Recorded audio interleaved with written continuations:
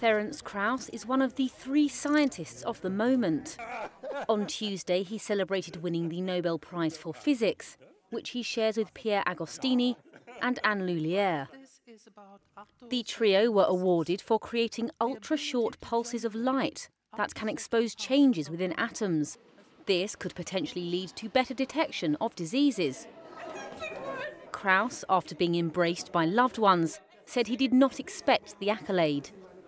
Es ist eigentlich am Ende dann doch ein sehr schönes Gefühl zu sehen, dass In the end, it is actually a very nice feeling to see that it was all worthwhile, not to get discouraged after the setbacks, but to continue on the path undeterred.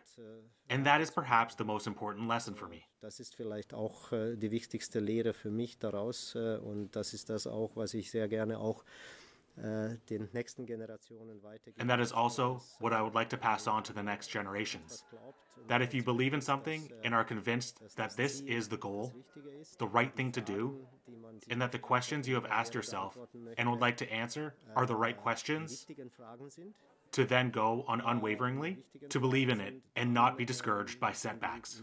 Zu gehen, daran glauben und von Rückschlägen sich nichts entmutigen zu lassen. The Nobel Academy said their studies had given humanity new tools for exploring the movement of electrons inside atoms and molecules, a phenomenon that has long been thought impossible to trace.